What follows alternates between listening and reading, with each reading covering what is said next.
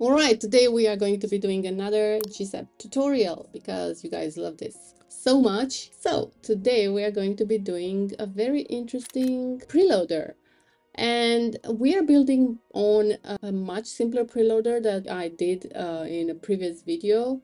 Basically, I think it's the first preloader that I ever made on this channel. This is going to be super cool. So you can replace the image that is in this preloader with a logo, with something specific to the website or something branding related to the website that the preloader is on. And I think it's very words worthy. If you add this to a website, I think it's going to add that little je ne sais quoi.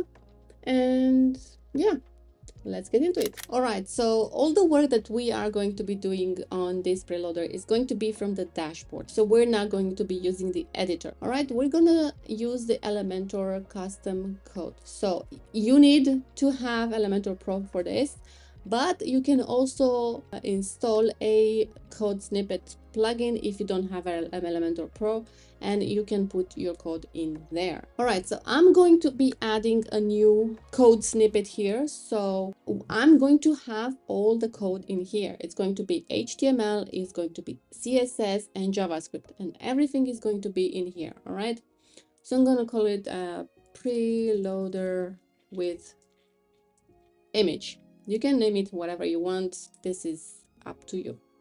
And we're gonna leave the location of this code. So basically when the website loads, this will be the very first thing that will load. It makes sense, right? Because it's a preloader. So if you put it in the body start, it's not gonna work. If you put it in the body end, it's not gonna work. Although we have JavaScript here, you have to have it in the head to work. All right, I'm gonna bring in my code, drop my code in here, easy as that. Okay, and that is it. All right, let's just publish this. Published it before, so you have not seen that on camera, but we can edit the conditions here. So I have no conditions. Conditions meaning this preloader will, for example, in this case, if I add this condition, will load on the entire page. So whenever you click or a link on the website, it's going to load the preloader.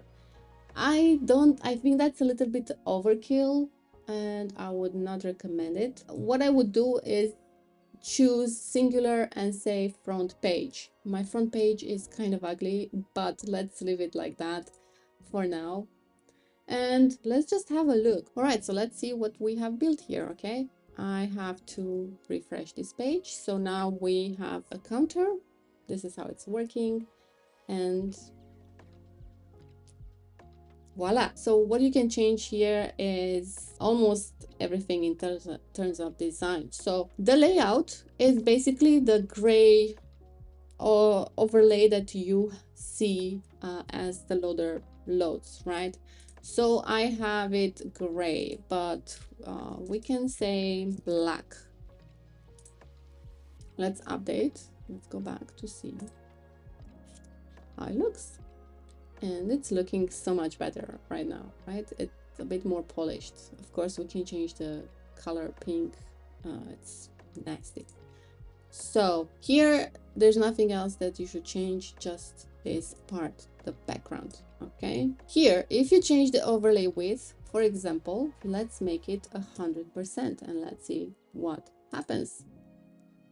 And I need to refresh, so I will need to refresh every single time. So let's see, the image is going to have a wider width. I don't necessarily like that, to be honest. I would say you can even go to 50 or 40 for this. It depends on what image you have. So let's just update and let's see what happens. Yeah, I think it's a little bit more put together, right? And you have to keep in mind if you want to balance for example, the word welcome is a little bit wider than the image. So in my case, I think 60 was almost perfect.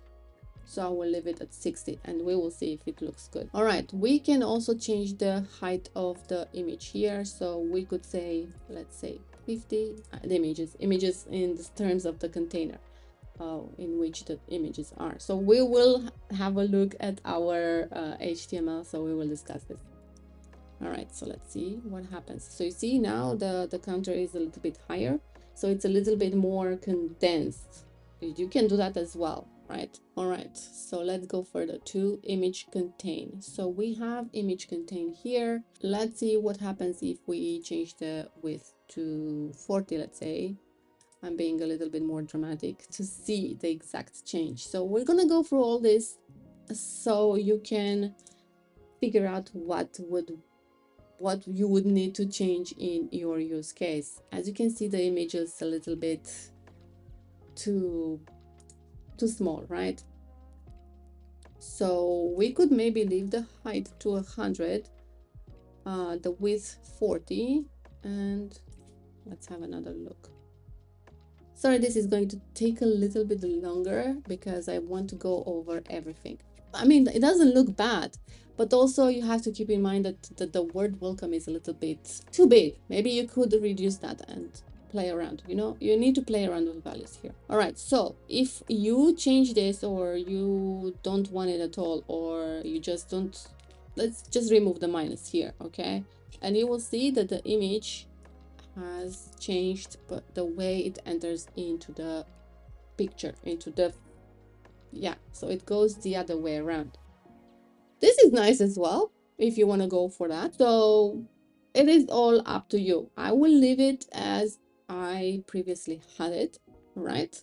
And you can change it in your own code and project. All right, so as you can see here, this is the color of the text. So we could change it to, let's say, crimson. That was the word. So I'm gonna update this and let's go and have a look. Oh, crimson is red. Okay. All right, I thought it's beigey kind of color. Okay, so I'm not gonna go with this red. I'm gonna just say white. Okay, let's say white and leave it at that. And yeah, you can also change the position of the logo being the word welcome. So let's say if we say 30% from the top, yeah, what happens? Let's update. So you see, all these values go hand in hand, right? So I'm gonna say this and leave it at that. So you can play with these values in CSS, adjust them as you need them to be working for your use case, and we can move on to our HTML. So in HTML, the only thing that you need to change is the image. So I have the same image here. You can change it with whatever image you want. Let's see if we remove half of this images, what happens? I'm gonna update and let's see.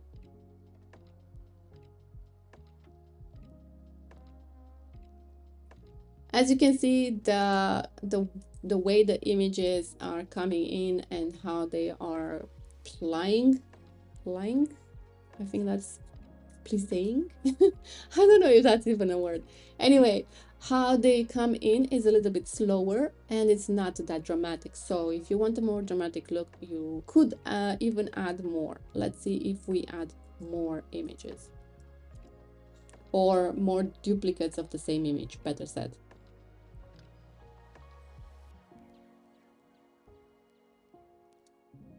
Pretty nice. I think it's more interesting if you have more images. So again, up to you if you want to have this effect be more dramatic or less dramatic.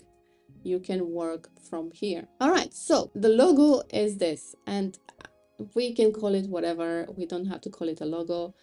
If you are going to change this class here, make sure that you change it everywhere where this word appears in the code. Otherwise, it will not work. So we can say, let's say hello and update.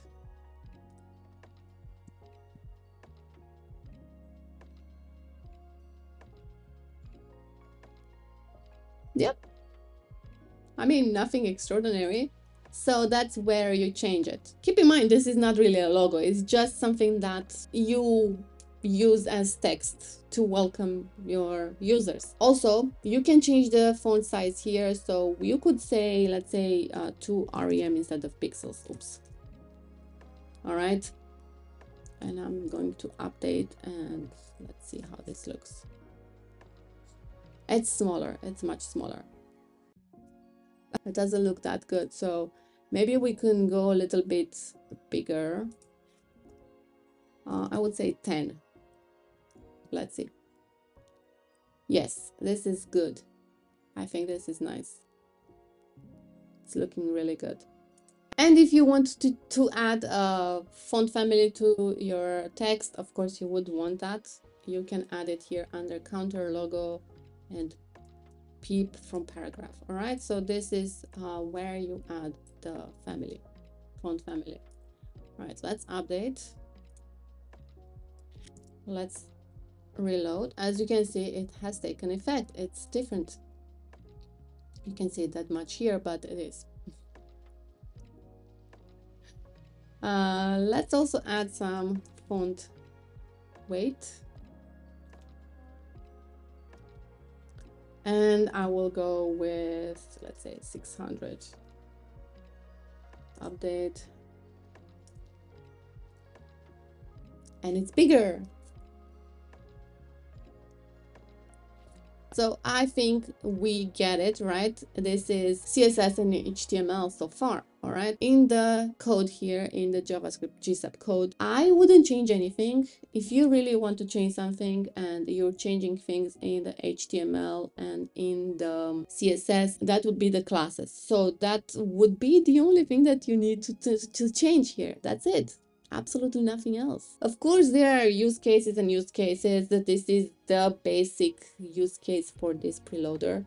If you want something else, you would need to either put this code in ChatGPT and ask it to do something or that thing for you. I think it's pretty interesting, right? So let me know if you found this interesting, if you're gonna use it, how you're gonna use it, and all the good stuff. If you'd like to see what else you can build with Elementor, watch this playlist here or here. And if you have gotten any value out of this video, please consider subscribing, liking, and sharing this video, and I'll see you next time. Bye.